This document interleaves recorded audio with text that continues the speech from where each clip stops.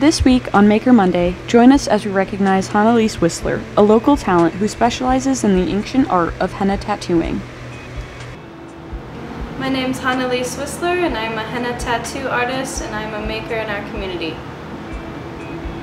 Hanalies graciously welcomed us into her home, and we are able to see the beautiful and eclectic space that she created for herself in the 2nd Street Artist Lofts.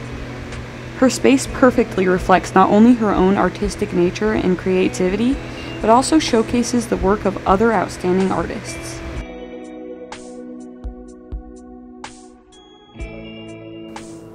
I make the henna paste. I usually just order the henna leaves online because the henna leaves have a pigment in it called lawsome, and it's actually the staining component in the henna, if you will. And I order the henna leaves online, and then I mix that with lemon juice and sugar and tea and a little bit of essential oils. And with that paste, I can then draw on designs onto people. And then once that paste dries and falls off, then that stain is left behind. So the first thing I do is I take like an alcohol wipe and I just like rub it all over where the henna tattoo is gonna be, because it'll be hard for it to stick if someone has like lotion on or dirt, anything really. So just get it all nice and clean first, and then make sure my little thing is working. Oops. And then I just go to town here.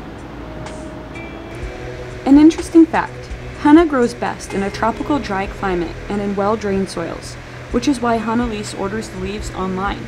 But also, henna is not just used to dye the skin. According to Hanalies, it actually can be used to dye hair, fabrics, and it's sometimes used as a natural sunscreen, and many more fascinating applications.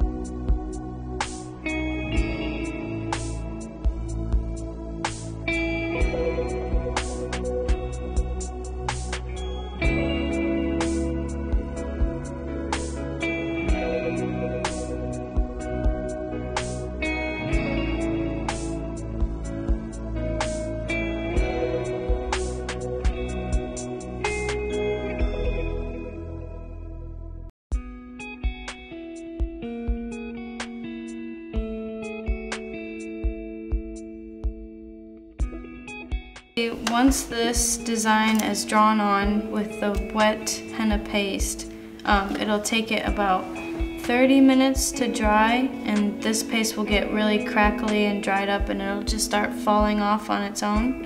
And once this falls off, that stain will be left behind. And it usually takes 24 hours to oxidize, so tomorrow at this time it will be at its darkest point.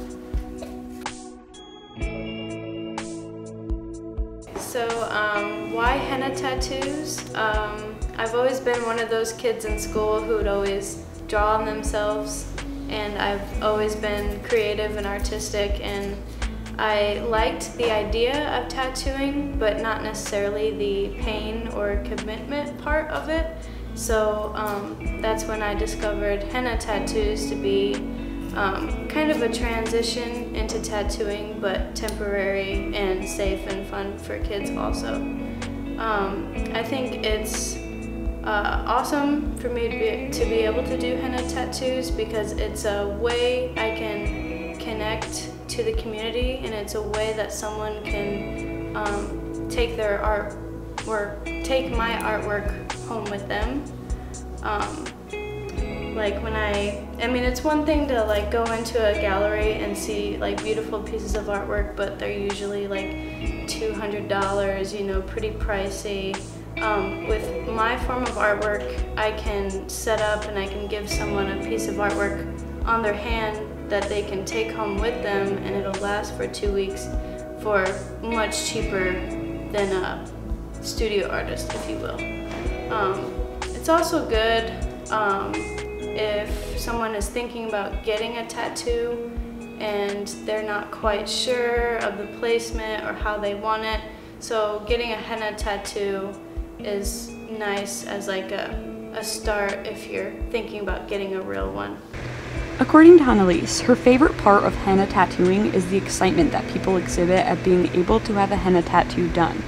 She just loves to work with that positive energy and also being able to be involved in the community and community-hosted events. Her passion can be clearly seen in her previous work. If you would like to get in contact with Hanalies for a private session, you can reach out to her by phone, email, or her Instagram page. Stay tuned though, Hanalies hopes to be able to open up a walk-in studio space in the ACE 40.8 Artist Gallery in the near future, as well as hoping to be present in a variety of Decatur's future community events.